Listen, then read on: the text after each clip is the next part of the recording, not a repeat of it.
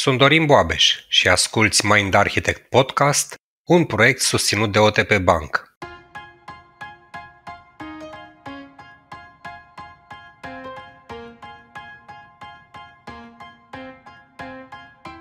Pentru o bună perioadă de timp am evaluat inteligența celor din jur prin măsurarea IQ-ului și ne-am oferit unii altora apreciere luând în calcul coeficientul de inteligență. Totuși, într-o lume a taskurilor îndeplinite rapid și în volume mari, liderii cei mai apreciați sunt, din ce în ce mai mult, aceia care manifestă empatie, compasiune și grijă pentru bunăstarea celor din jur. Așadar, în episodul de astăzi vorbim despre inteligență emoțională, ce este ea și cum o putem folosi atât în relația cu noi înșine, cât și cu cei din jur pentru a trăi o viață mai aliniată cu noi înșine și cu mai multă atenție la propria bunăstare.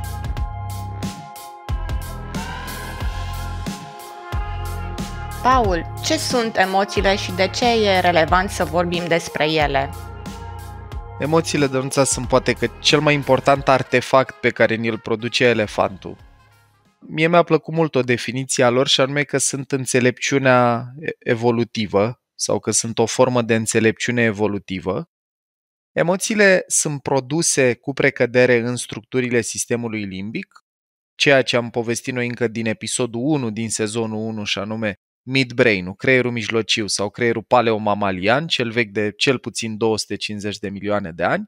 Aia e structura care mamiferelor le-a permis o viață emoțională mult mai bogată și mai intensă și emoțiile sunt practic felul în care structurile astea primitive ne dau prima formă de feedback în relație atât cu ce vine din exterior, cu ce se întâmplă în mediul înconjurător, cât și cu propriile noastre stări și senzații. Un exemplu simplu, dacă mă apropii prea mult, de exemplu, de o balustradă sau de o margine a unui balcon și sunt undeva sus, sentimentul corporal care apare, pe care noi am învățat să le etichetăm drept frică sau teamă, e o formă de comunicare foarte rapidă, de natură că înainte ca eu să pot înțelege conștient m-am apropiat prea mult de o margine a unui balcon și e periculos și nu e ok ce am făcut, că pot să-mi pierd viața sau pot să mă accidentez dacă pic, emoțional apare sentimentul respectiv. Deci sunt, dacă vreți, ca niște scurtături comunicaționale pe care le produce elefantul nostru și care la oameni, la sapiens, la specia noastră, au parte și de completarea asta dată de călăreț, în sensul că pot să-mi înțeleg, etichetez și gestionez mai bine propriile emoții. De ce contează ele foarte, foarte mult? Pentru că, practic, înainte de a putea folosi limbaj, înainte de a ne înțelege conștient stările și senzațiile, ele tot au loc. Sistemul limbic e activ de când ne naștem și se maturizează până la vârsta de 15 ani, în contrast cu cortexul prefrontal, cu ce numim noi călăreț, cu neocortexul per ansamblu, care se maturizează până spre 25. Și atunci, practic, noi devenim fluenți, cel puțin din perspectiva maturizării cerebrale, în ceea ce înseamnă emoții, în adolescență, pe când rațiunea, discernământul, capacitatea de a ne autocontrola și așa mai departe se maturizează încet, da sigur, până spre 25.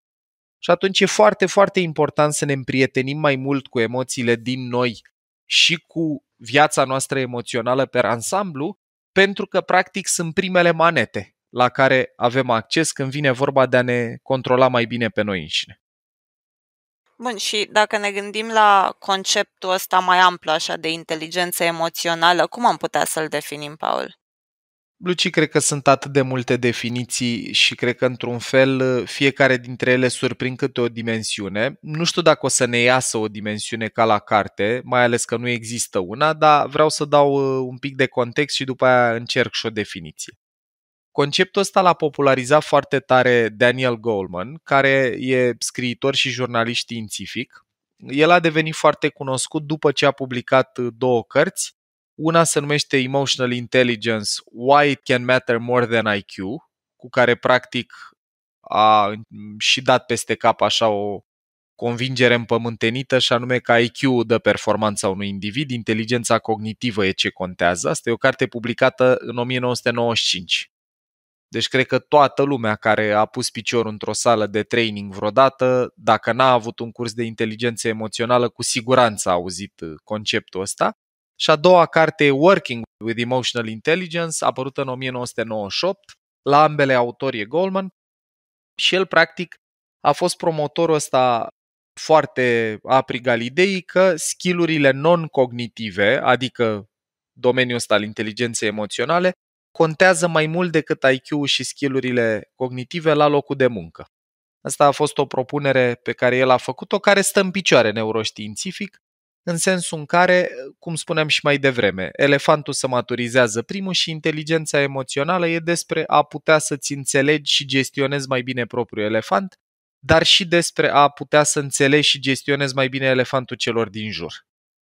Și cu contextul ăsta dat despre Goleman, pe care trebuia să-l amintim într-un episod pe subiectul ăsta, încerc și o definiție. Deci, în linie cu domeniile pe care vi le vom prezenta imediat, că Goleman a propus că inteligența emoțională are 4 domenii la care să uită și povestim imediat despre ele, definiția pe care vă propunem noi e așa. Inteligența emoțională e capacitatea noastră de a fi în contact cu propria noastră viață emoțională, de a o putea identifica și gestiona, dar și de a putea simți și influența viața emoțională a celor din jur. În limbajul Mind Architect, ăsta care ne-am obișnuit ascultătorii și care ne e propriu, e practic despre o mai bună relație cu propriul elefant, în care poți să-ți dai seama ce simte și să gestionezi respectivele stări și senzații și trăiri, dar și o capacitate mai bună de a observa ce simte și ce nevoi are elefantul celor din jur, cât și a influența lucrurile respective. Ok, Paul, am înțeles că sunt 4 domenii. Care ar fi astea? Primul domeniu, o să vi le listăm în continuare pe fiecare dintre ele, vă povestim și un pic despre neuroștiința fiecăruia dintre astea 4 domenii, după care o să vă dăm și exemple, să vedeți cam cum se simt și manifestă fiecare în viața de zi cu zi și acasă și la birou. Primul domeniu, care e foarte, foarte important și e fundație pentru celelalte, este domeniul ăsta numit self-awareness sau conștientizare de sine, capacitatea de a fi conștient de propria persoană. Goleman propune că ar fi abilitatea, capacitatea, competența noastră de a fi conștienți de și a simți propriile emoții și stări, deci să poți efectiv să-ți dai seama ce simți în timp real, de a face evaluări precise legate de emoțiile pe care le trăiești. Și tot aici în Harvard Business Review, de unde am documentat noi parte din episod, e propusă și încrederea în sine, ca fiind o componentă. Exemple concrete aici poate să fie o relație strânsă sau o conexiune bună cu propriul corp, să-ți dai seama, de exemplu, când înaintea unui examen că ți se strânge stomacul și că ăsta e un feedback pe care elefantul dă legat de ce trăiești, să ai capacitatea asta să fii conștient de propriile stări și senzații. Neuroștiințific vorbind, aici participă ceva ce noi am numit în alte episoade Salience Network. E una dintre rețelele mari cerebrale cu care noi operăm. Salience Network-ul ăsta e alcătuit de 2 structuri, în speță de cortexul cingulat anterior, ceea ce se numește și ACC, Anterior Cingulate Cortex, și cu cortexul insular. Astea sunt 2 structuri care sunt tangențiale sistemului limbic, sunt parte cumva din ce e în mijlocul creierului nostru. Și cu cât rețelele astea, cu cât structurile astea 2, respectiv rețeaua pe care o alcătuiesc, e mai activă, cu atât avem o capacitate mai bună în a ne simți propriile stări corporale. Dacă practici de pildă meditație de tip body scan, în care îți scanezi propriul corp cu ajutorul atenției, închizi ochii și te concentrezi pe cum se simt degetele de la picioare, după care urci către glezne, după care gambele și așa mai departe, în condiții de măsurat activitate cerebrală, apare activare în Salience Network, în rețeaua de care vorbeam. Asta e foarte, foarte important pentru că dacă nu ești conștient de ce simți, e greu să controlezi sau afectezi ce simți. Deci de asta self-awareness-ul, primul domeniu al inteligenței emoționale, e și fundația pe care sunt clădite celelalte. Uite, Paul, aici am eu un exemplu. Eu, de-a lungul timpului, nu am avut cea mai bună relație cu corpul. În general, n-a fost foarte strânsă și foarte mult timp n-am fost în contact cu el. N-am fost foarte atentă la ce simte, dacă m-ai fi întrebat ce senzație corporală ai, mi-ar fi fost foarte dificil să-ți explic, cel puțin nu în detaliu. Și la mine s-a schimbat asta destul de mult în ultimii 2-3 ani, în mod specific de când am început să dansez. Și a fost mai degrabă un soi de butterfly effect, așa, în sensul în care dansul m-a obligat să încep să fiu atentă la corpul meu din punct de vedere sportiv, să-i zic, să știu Motric.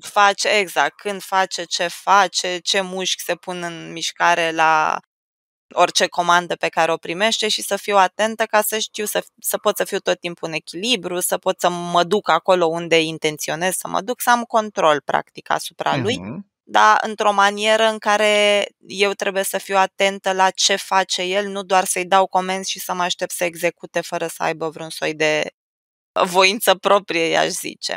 Și spuneam că a funcționat ca un butterfly effect, în sensul în care odată cu asta am început să traduc și într-o capacitate mult mai bună să-mi evaluez stările corporale, să le identific, să pot să văd emoții în ele, să pot să le verbalizez. Și uite, un exemplu foarte concret, e chiar de foarte curând, noi zilele astea suntem la Brașov și pe drum încoace mai am momente în care mi se face rău în mașină. Mai ales când mă grăbesc eu. Mai ales când, da, se conduce foarte cu viteză sau știu eu, cu mișcări mai bruște și zilele trecute în drum spre Brașov am simțit la un moment dat că mi se face rău.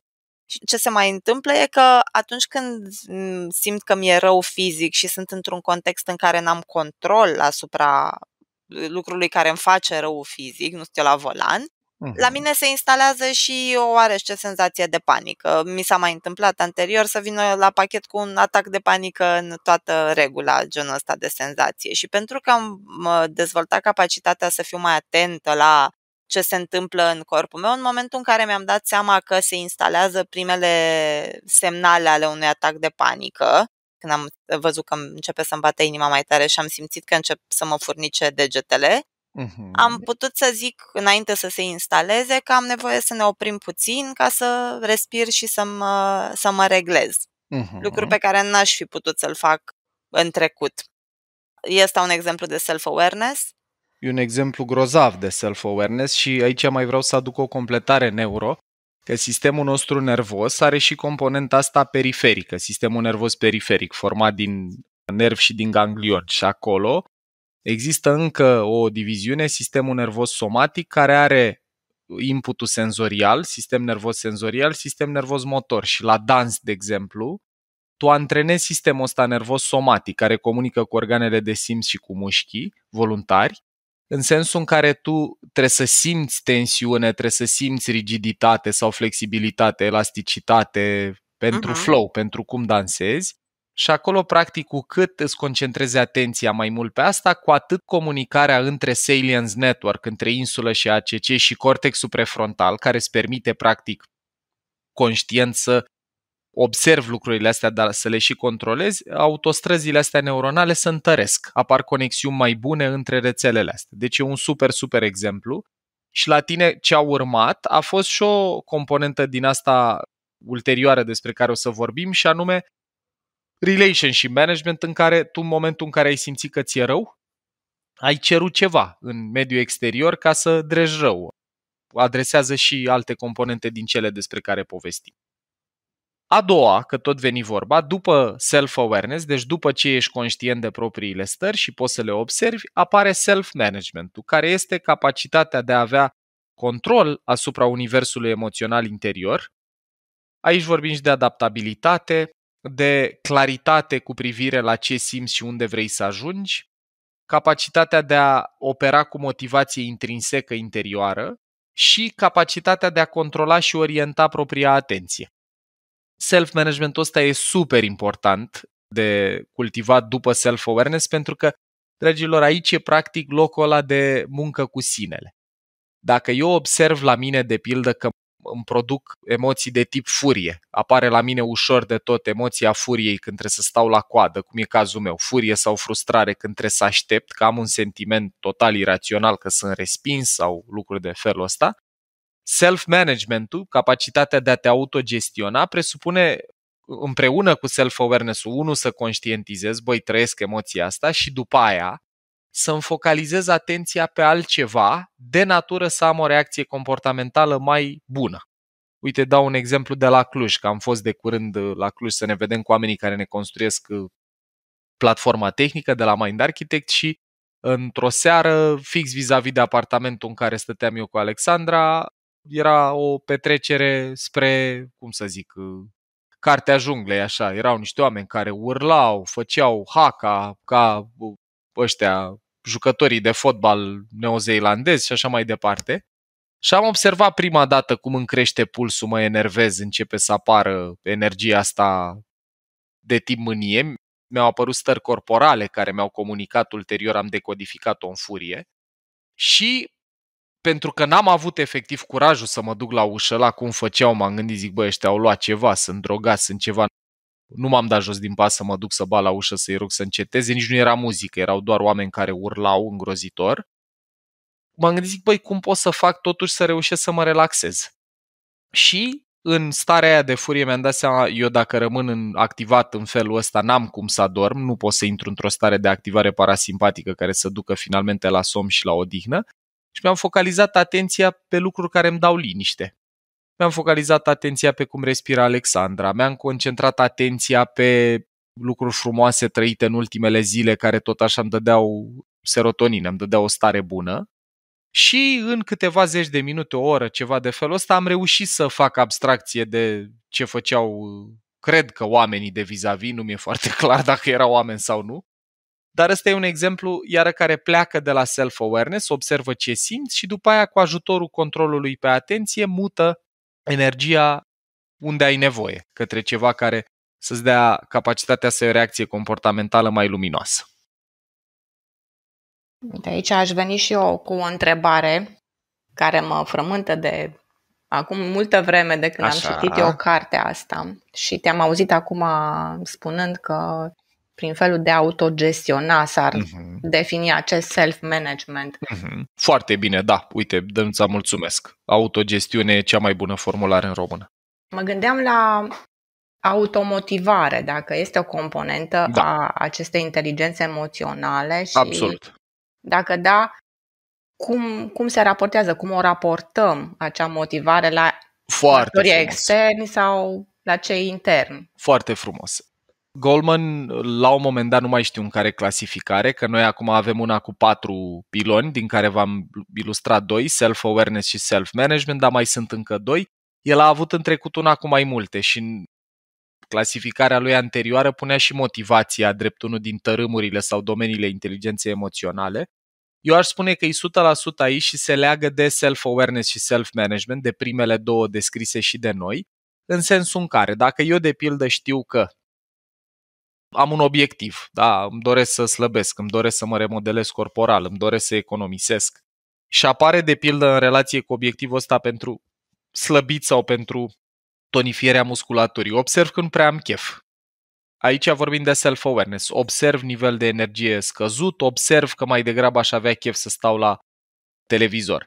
Self-management-ul presupune ca eu să-mi pot focaliza atenția, să-mi aduc aminte ce obiective am, să-mi aduc aminte stări în care am mers la sport, momente în care am mers la sport și m-am simțit bine, de natură să produc în interiorul meu eliberarea de dopamină și aici e frumusețea, că dopamina e o moleculă care se eliberează subiectiv, se eliberează în relație cu la ce mă gândesc eu că mi-ar face bine, nu strict în relație cu, nu știu, mâncare, căldură, sex, somn și așa mai departe.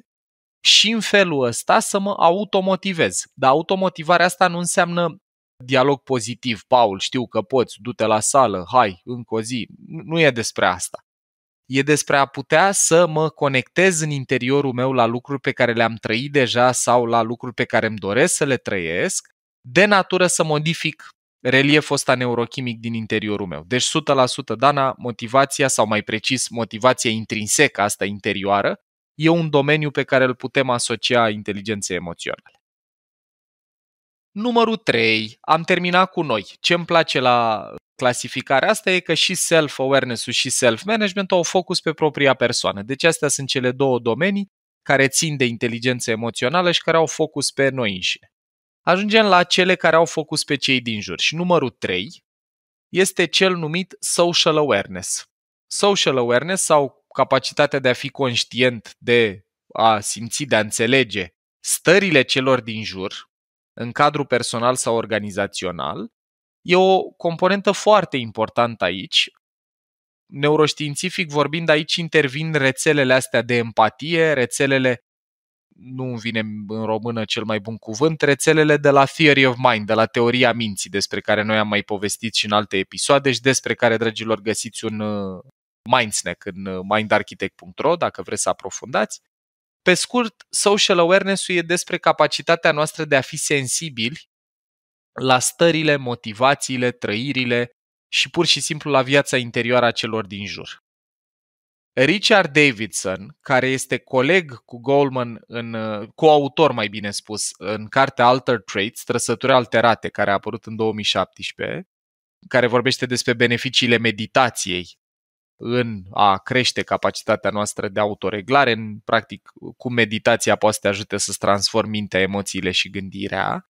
Davidson a mai publicat o carte care se numește Viața emoțională a creierului tău, The Emotional Life of Your Brain. Și acolo spune o chestie foarte interesantă, și anume capacitatea asta de a fi conștient social, social awareness, are și o componentă genetică.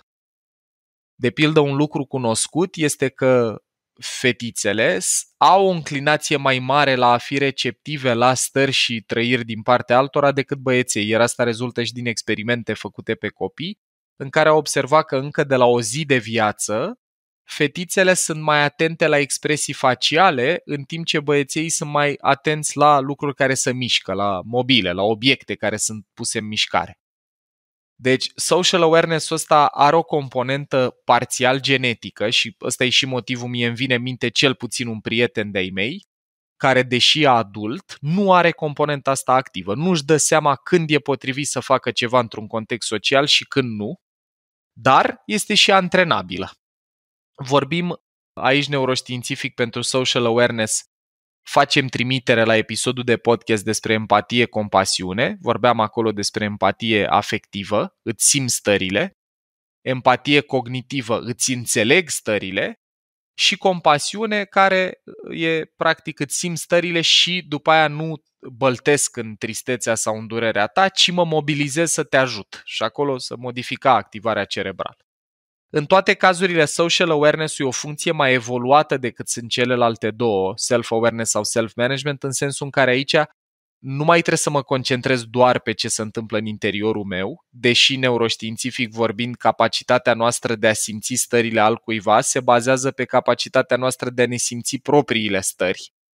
Și aici trebuie să vă dau un citat dintr-o doamnă neurocercetător pe care o cheamă Tanya Singer, care a petrecut o mare parte din cariera ei în studiul zonei astea de empatie-compasiune, care spune așa. Zice că oamenii care sunt mai capabili sau mai buni în a-și identifica și percepe propriile senzații corporale sunt mai preciși în a face evaluări cu privire la emoțiile celor din jur. Și e logic, dragilor. Dacă eu am un salience network mai activ, deci conexiunile astea între insulă și cortexul cingulat anterior cu cortexul meu prefrontal sunt mai bune, dacă rețelele astea sunt mai active, comunică mai bine, aceleași rețele sunt implicate și când eu încerc să citesc stările altcuiva, pentru că primul pas ca să pot să mă prind ce trăiești tu e să simt în corpul meu stările tale. Are sens? Are, clar. Da. Și mai pus pe gânduri, Paul, uite, mă gândesc și eu la un exemplu de la birou. Acum câțiva ani am avut o situație dificilă pe un proiect și țin minte cum clientul era extrem de nervos. Picaseră niște aplicații, tensiunea era foarte mare, ne amenința cu penalități. Pe de altă parte, oamenii din proiect erau stresați, deci situația asta dura așa de vreo 2 zile. Clientul se referea la situație ca fiind catastrofală. Iar când a venit liderul nostru de proiect și mi-a dat cumva și mie și colegilor o perspectivă nouă, dimineața la întâlnirea cu echipa și cu clientul a pus un slide. Țin minte și acum că era o poză cu ciuperca atomică a unei explozii nucleare. Perfect. Și a zis așa, asta e o catastrofă.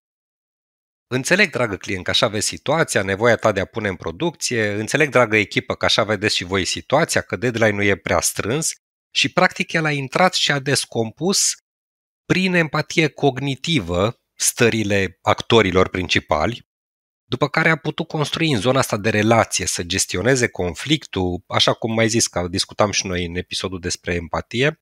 Eu acum realizez că liderul de proiect nu era neapărat o persoană empatică per se, nu avea empatie afectivă, ci mai degrabă foarte bune abilități dezvoltate în zona asta de theory of mind. Să poată să înțeleagă stările celor din jur, să le adopte perspectiva, să poată a fost așa, mind-blowing, a fost o turnură extraordinară. Dorin, uite, fix exemplul ăsta pe mine mă duce cu gândul la un lucru pe care eu l-am observat interacționând cu probabil zeci de organizații în practica de training. Păi, și chiar sunt curios dacă poți să-mi confirme asta, poate e un mesaj pe care merită să-l audă mulți din profesioniștii care ne ascultă. Eu am observat că în business, cu cât ajungi mai sus ierarhic sau mai precis, cu cât ai de gestionat proiecte mai complexe, cu diferențe culturale între oamenii care trebuie să le facă sau cu diferențe generaționale între oamenii care lucrează la ele, cu atât contează mai mult dimensiunile astea ale inteligenței emoționale.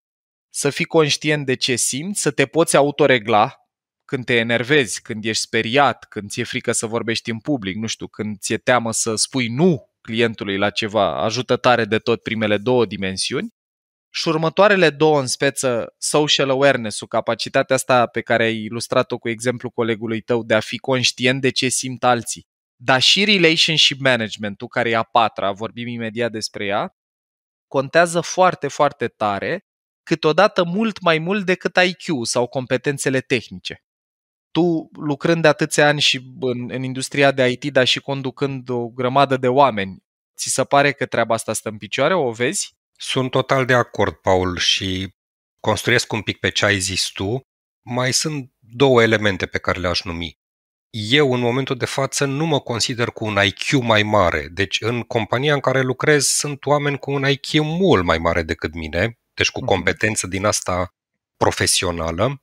Și doi la mână, ce cred că mi se pare iară relevant și observ la oamenii care au progresat în carieră e și abilitatea de a face trecere rapidă dintr-o stare emoțională într-alta. Excelent. Adică mie mi se întâmplă să am un meeting, cum ziceam înainte, cu clientul în care țipă, după 15 minute am altă ședință în care trebuie să-mi felicit o echipă pentru rezultatele extraordinare și poate peste 15 minute încă una în care fac un alt switch emoțional. Și abilitatea asta de inteligență emoțională e pe observatele, cum zici și tu, mult mai activă la cei care au avut capacitatea de a avansa în zona de business.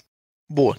Deci cumva legitimizăm ideea asta că people skills-ul nu e un bullshit, nu e o chestie din asta de la HR cu hai să dezvoltăm abilități interpersonale, ci e probabil una din cele mai importante competențe, atât componenta asta nativă, că multe din astea au și o componentă genetică, cum ziceam de pildă de social awareness, dar sunt și cultivabile și de asta eu cred că e foarte, foarte important când mai ajungem pe la cursuri care adresează oricare din astea 4 dimensiuni, să fim cât putem de prezenți și de atenți că ele chiar plătesc dividende la propriu în viața profesională.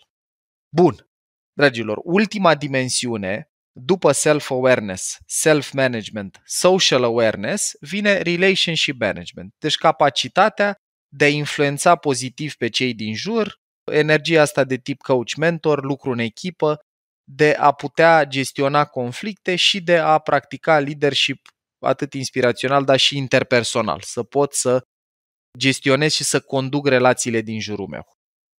Aici e mai puțin ușor de a mapa competența asta pe anumite regiuni corticale, pentru că în esență în gestiunea relațiilor participă tot creierul. O să vă punem resurse în YouTube, niște slide-uri pe care eu le-am primit de la Neuroscience Academy, de la Sarah McKay din Australia. Deci sunt, cred că, peste 15 regiuni cerebrale care sunt numite structuri sociale în creier, social brain structures, și sunt vreo 4 social brain networks, rețele corticale care participă când noi interacționăm cu alți oameni. Deci catalogăm gestiunea asta a relațiilor drept o dimensiune a inteligenței emoționale, dar aici nici nu o să încerc să o mapez pe regiuni din creier, în esență participă toate. Și salience network-ul, și rețeaua care e implicată în empatie, și rețeaua care e implicată în theory of mind, și cortexul prefrontal care trebuie să exercite inhibiție și să ne ajute să luăm cele mai bune decizii în interacțiune. Componenta asta contează enorm atât când ești părinte și e foarte util să-ți poți cultiva capacitatea asta de a gestiona și de a fi mai bun la influența interpersonal. În business nu mai vorbesc, în relații de cuplu contează enorm. Deci relationship management-ul e a patra și poate că e așa bijuteria coroanei. După ce am devenit capabil să-mi observ propriile stări, să-mi gestionez propria viață interioară, să observ stările celor din jur, vine și componenta asta de influență a stărilor celor din jur. Ar fi interesant, Paul, să ne spui cum corelează inteligența emoțională cu structura personalității. Păi, în relație cu modelul care mie mi-este cel mai drag, și anume cu PCM-ul, cu Process Communication Model-ul, despre care găsiți un brain food, dragilor, în mindarchitect.ro și găsiți și un episod de podcast chiar în sezonul 1, în special după sezonul 1. Acolo putem să vedem o tendință că dacă ai etajul de harmonizer, cel care percepe lumea în emoții, drept primele paliere ale personalității, fie bază, fie etajul 1, fie etajul 2, ai o probabilitate mai mare ca în mod natural, fără antrenament, să fii mai bun la astea 4 lucruri sau cel puțin la parte din astea 4 lucruri.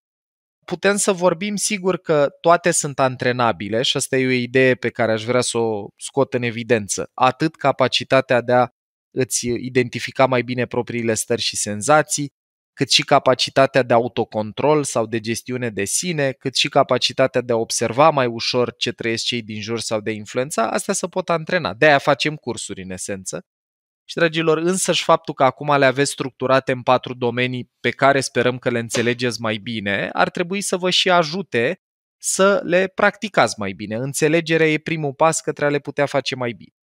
Deci, Dana, e o legătură cu anumite structuri de personalitate și reversul e valabil. Dacă ai harmonizer între ultimele etaje, probabil că, cel puțin în ceea ce privește atenție la stările celor din jur, nu e la fel de mare predispoziția, dar n-aș ancora 100% doar în arhitectura personalității. Aici contează și cât preț punem pe chestiile astea, cât de mult conștientizăm că, în fapt, inteligența emoțională, cum spunea și Goleman, contează de multe ori cu ordine de magnitudine mai mult decât IQ, inteligența cognitivă care se bazează cu precădere pe călăreț și în speță pe o anumită regiune, respectiv regiunile corticale care participă la memoria de lucru, alea corelează pozitiv și cu IQ. Și atunci e vorba că personalitatea poate să te predispună să fii un pic mai inteligent emoțional, dar în niciun caz nu suntem captivii ei. Paul, ne apropiem de sfârșitul episodului. Așa cum ne-ai obișnuit, dacă ne poți da niște tips and tricks. Păi, dragilor, poate că cea mai importantă, din punctul meu de vedere, idee aici ar cam fi asta, să începem să dăm cezarului ce al cezarului. Adică să înțelegem că inteligența emoțională este o abilitate indispensabilă și acasă și la birou. E foarte util să cultivăm fiecare din astea 4 dimensiuni și dacă pur și simplu punem mai mult preț pe lucrul ăsta, sunt șanse mari că o să ne și antrenăm mai mult la asta. În școli, de pildă, ar fi grozav dacă pe lângă focusul pe sarcină, pe memorare, pe materia efectivă, am începe să cultivăm în proces și componente care țin de inteligență emoțională. Cum te-ai simțit când ai citit cartea respectivă? Înainte să vorbești în public, cum ți-ai gestionat emoțiile? Să începem să învățăm și despre asta. Asta ar fi o recomandare foarte, foarte importantă. În business să începem să înțelegem că de la un nivel încolo contează mai mult decât competența pe task, iar în educație că o țară și o populație mai inteligentă emoțional dă naștere unei lumi mai bune cu certitudine. 2. Vreau să rămână ideea asta pentru toți cei care ne ascultă, că inteligența emoțională e foarte greu de mapat în creier drept, uite aici locuiește, se bazează pe structura sau pe rețeaua asta. Sunt o mulțime de regiuni și rețele corticale și subcorticale care participă.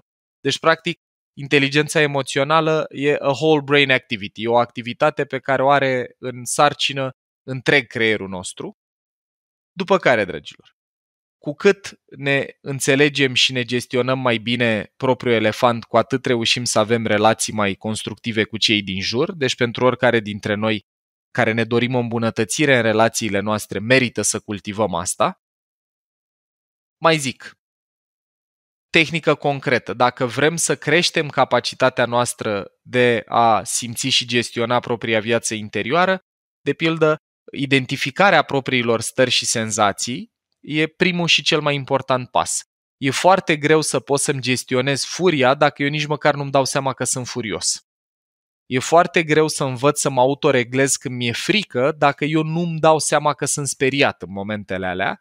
Și de asta tot sezonul 6 din Mind Architect este despre a înțelege și a putea identifica și gestiona diferite emoții. Abia așteptăm să ajungem și la următoarele episoade cu voi, în care o să descoperim mai multe despre frică, despre tristețe, despre mânie, despre bucurie, despre regret, despre rușine, pentru că, din păcate, noi încă trăim într-o țară în care abia dacă știm să folosim etichete emoționale, să numim cu acuratețe ce stare trăim atunci când o trăim. Și cred că dacă fiecare dintre noi am participat activ aici, atât în propria educație cât și a celor din jur, poate n-am mai avea oameni pe care când îi întrebăm ce simți, ne spun sunt supărat. Da, supărarea nu e o emoție, e o umbrelă. Tristețea e o emoție, frica e o emoție, regretul e o emoție și așa mai departe. Și ăsta e un lucru în care eu cred foarte, foarte tare și mă bucur că avem ocazia să vorbim despre emoții și despre valoarea lor un sezon întreg. Și mai zic o ultimă idee în încheiere. E multă cercetare pe care o să o povestim în episoadele următoare care spune așa: în momentul în care nu poți să-ți identifici și metabolizezi trăirile, apare o probabilitate mult mai mare și să apară somatizări. Să apară practic momente în care corpul îți dă feedback sub formă de simptome fizice pentru că n-am putut identifica și procesa o emoție. Aici îl numesc din nou pe Gabor Mate, care e medicul canadian de origine maghiară, care a scris When the Body Says No, când corpul spune nu, care vorbește pe larg, de pildă, despre corelații, cum ar fi că oamenii care nu pot simți și metaboliza mânie au o probabilitate mult mai mare la cancer pulmonar, dacă sunt bărbați, sau cancer de sân, dacă sunt femei. Oamenii care nu pot simți și metaboliza tristețea au o probabilitate mult mai mare la infart. Și atunci, ca ultim cuvânt, dragilor, inteligența emoțională la propriu, dacă e bine cultivată și bine lucrată la fiecare dintre noi, ne poate salva viața. Super, mulțumim frumos, Paul. Cu cel mai mare drag.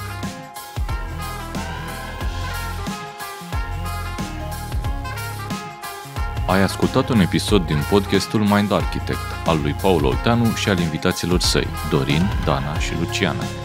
Dacă ți-a plăcut acest episod și îți dorești să afli mai multe, te invităm să descoperi pe mindarchitect.ro un ecosistem de învățare creat special pentru cei care vor să facă neuroștiința și psihologia parte din viața lor de zi cu zi.